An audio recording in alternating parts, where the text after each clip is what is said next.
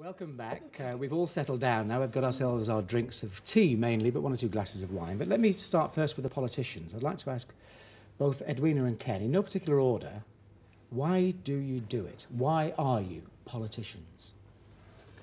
I basically want to change the way things are.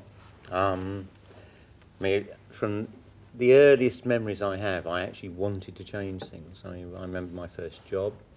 I mean, even at school. I mean, I thought the school was badly run, and I thought I could run it better. This has just been like motivation. Things is a funny kind of word. Change things, change the world, the way change the people system. are treated, and the way the environment's treated. I mean, I spent a lot of time saving the natterjack toad. I'd sort of go off with friends and we'd reclaim ponds that were being filled in. And it gradually dawned on me that I spent my life saving the natterjack toad, and some idiot bureaucrat would decide to build an airport on the natterjack toad site, which they eventually did. So I thought I should go and try and control the bureaucrats. I wish that was all you'd ever done. We'll save the natterjack toad, though. Well, the natterjack toads don't vote. Why do I do it? I do it in the end because of the kind of commitment, and that came back in 1968. I was at college, and 1968, just like in many ways this year, was a major year of change and of people thinking out what they were doing. There was the Prague Spring, when everyone thought, you know, it was great that people were sitting out there in the cafes in the streets of Prague and talking and arguing politics, and they had free newspapers and free press and all the rest of it. And we all finished university, went off for the summer, and the tanks came in, smashed them.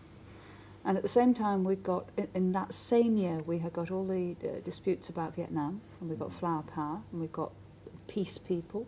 And we had got Danny Cohn-Bendit and the students on the streets of Paris. And I kept feeling that everything was going wrong.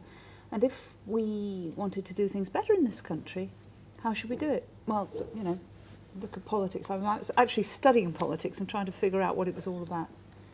And I thought to myself, I have to be involved. I actually like the way our country is. I like the fact that we vote and that we have free votes and that most people turn out to vote, and we can argue and discuss and we have a free press. And I know there are bits of restrictions, but on the whole it's free and it's there, and it has to be made to work.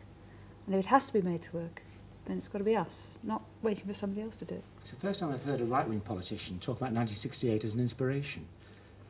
Yes, but it was an inspiration of a negative kind. It was a feeling I didn't want that to happen to our country.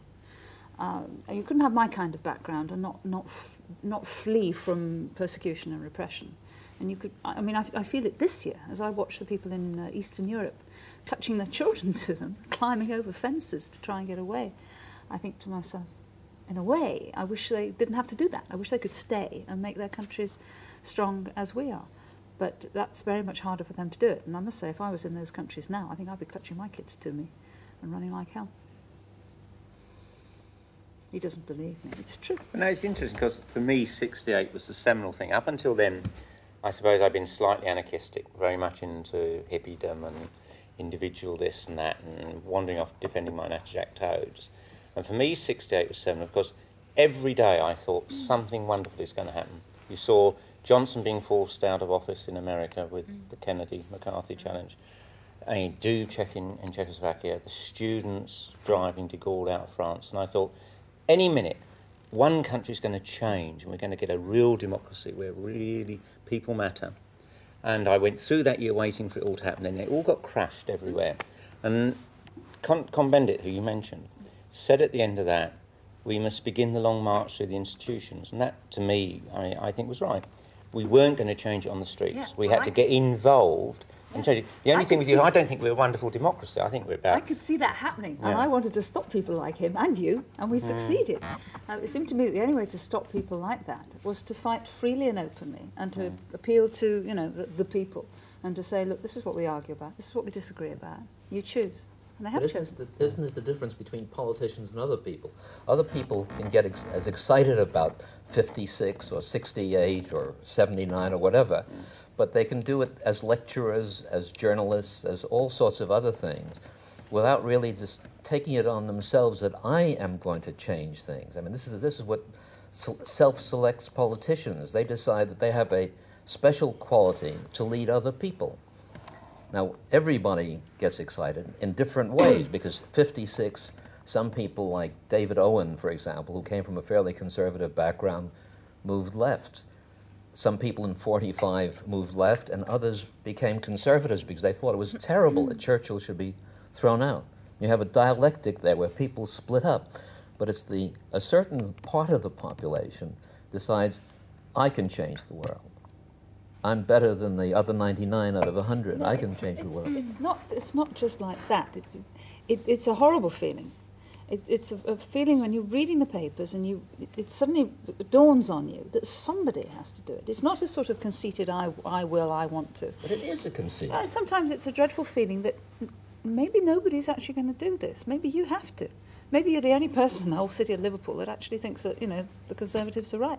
And it may be something as trivial as a school debate or something, an event, and, you may be the only person who actually feels that way. And you look around, you wait for everybody else, and there's nobody else. You have to do it. You have no you're a choice. lecturer. You could go on lecturing about it.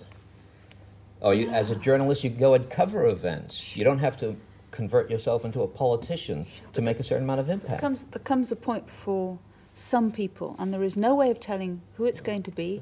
It can happen when, for someone like Corinne Aquino, when her husband is killed. That's happened to a lot of women who've become members of Parliament, when the husband has been a member of Parliament and suddenly he isn't anymore. He's been elevated to the House of Lords, or he's died, or whatever, and they take the place. And it's a horrible feeling that somebody has to, and they're looking at you.